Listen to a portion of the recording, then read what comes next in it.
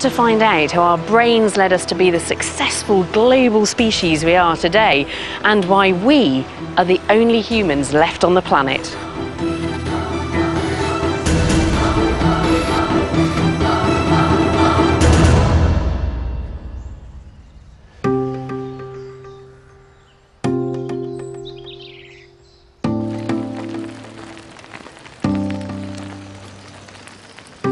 Our bodies are amazing machines, honed over millions of years of evolution. But our basic flesh and bones aren't that different from our closest ape relatives, chimpanzees. Fundamentally, we are just another species of ape. But we do feel ourselves to be different, to be special. And that comes down to the most striking difference between us and any other species on Earth.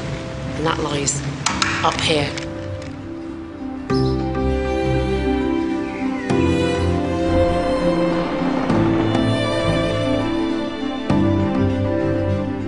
We are creatures of the mind.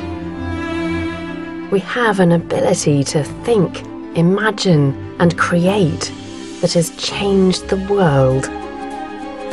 We have the ability to ponder the very nature of our own existence. The emergence of the human mind is one of the great mysteries, and it's a question which has been tackled by religion, philosophy, and science. And as a scientist, I believe the answer is physical. The mind is a product of the brain. And if we want to understand the way we think and act today, we need to look at where we've come from.